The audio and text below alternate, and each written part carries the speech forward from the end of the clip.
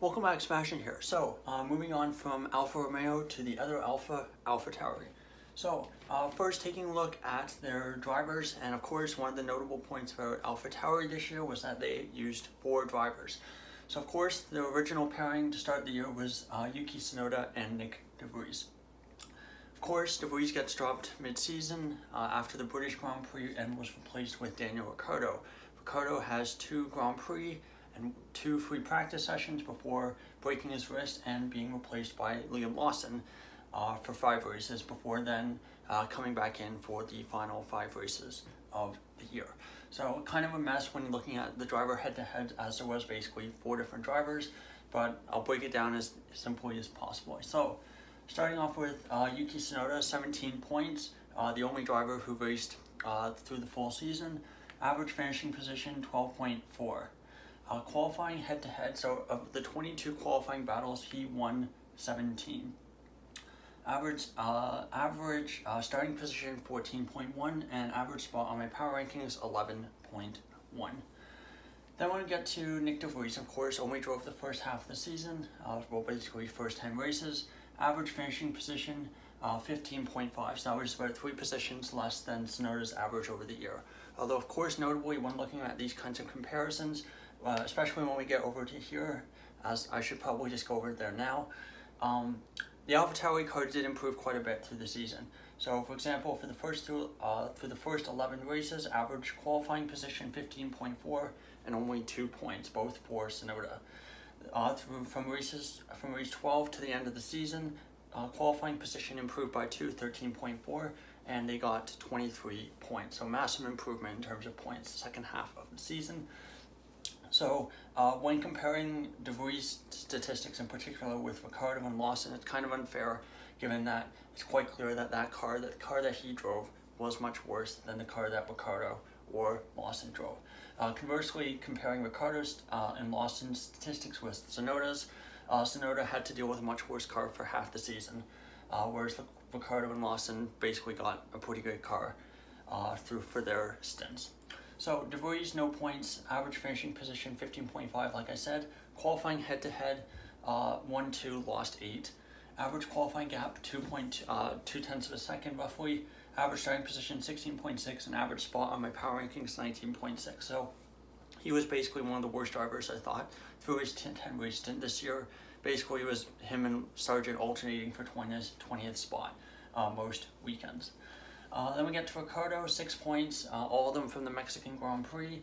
Average finishing position 12, qualifying head-to-head 1-3, lost 4.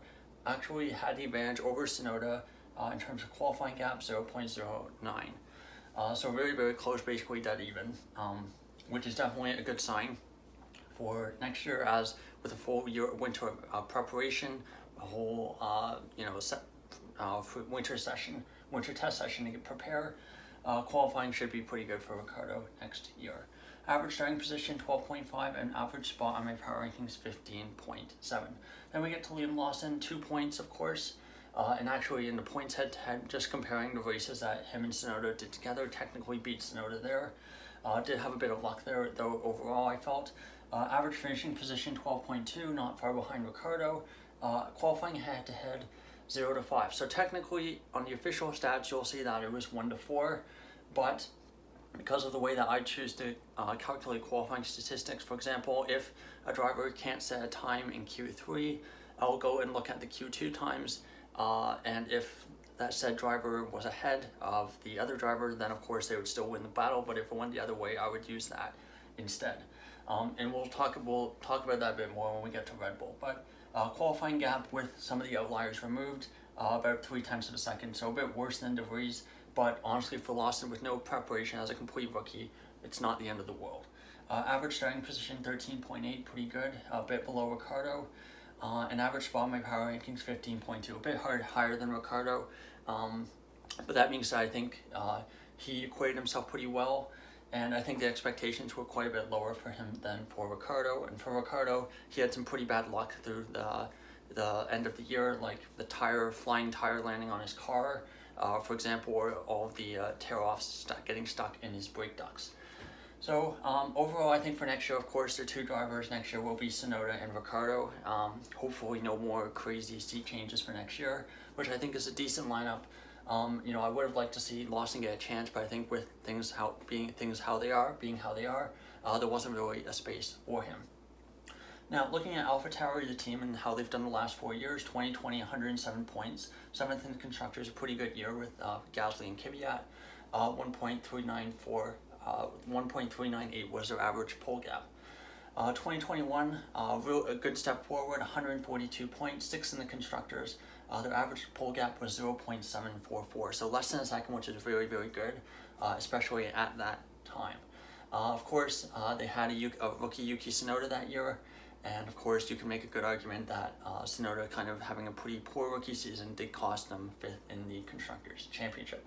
2022, first year of the new regulations, a massive step backwards, 35 points, 9th in the Constructors. Their average pole gap basically doubled from 2021, but of course, having a really poor car with the new set of regulations, that can happen, 1.583 seconds.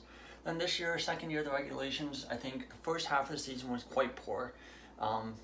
Like I said, only 2 points in the first half of the season, but they basically made the decision mid-year that going forward they would use more Red Bull parts. And this is something that's definitely been a bone of contention with some of the teams like Mercedes and Ferrari about concerns about, given how dominant Red Bull is, if Alpha Tauri, with whatever name they use next year, something Racing Bulls, I think it's likely to be, you know, how good will they be with those parts?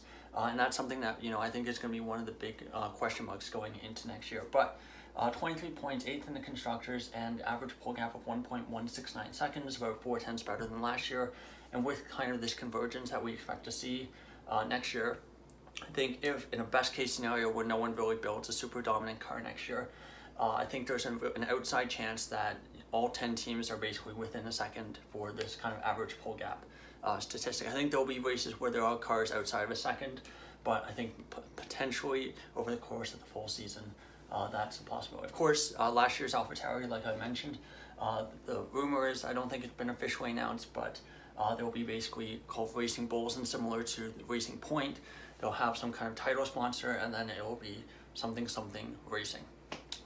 So that's my review of Alpha Tauri. I think overall not a great year. I think between the driver chaos, the fact that their points tally went down, I think was not a great sign. I think the fact that they basically were planning to be a more independent team, built to use more of their own parts, and the fact that they've kind of had to go backwards to make a U-turn on that decision, I think was not great overall. Of course, 8th in the Constructors is better than last year, but still I think they'll be aiming for better. Kind of 7th or 6th, I think, like they had in 2020, 2021, I think would be ideally where they would like to be.